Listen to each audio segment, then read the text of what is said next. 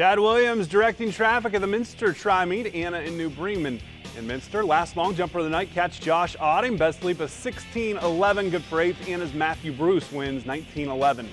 Girls 4x1 now. Minster's Hannah Bargy anchoring the relay in 53.1 seconds for the victory. Rockets second.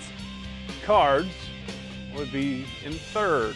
How about the boys 4x1? Anna's state qualifier Brady Cates Golden in 45.26. Another state qualifier right behind them. The Cats Eli Wolf gets Minster second. New Bremen finishes third. Finally, the girls 400.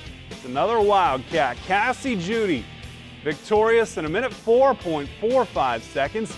Anna's Sarah Steinbrunner with silver.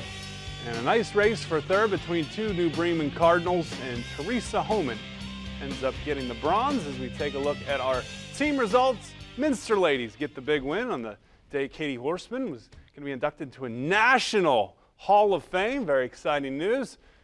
For the boys, Minster does the same, sweeping Anna and New Bremen. These schools will all be back at Anna on Saturday for the Rockets Invitational. We'll have highlights on the Sports Report.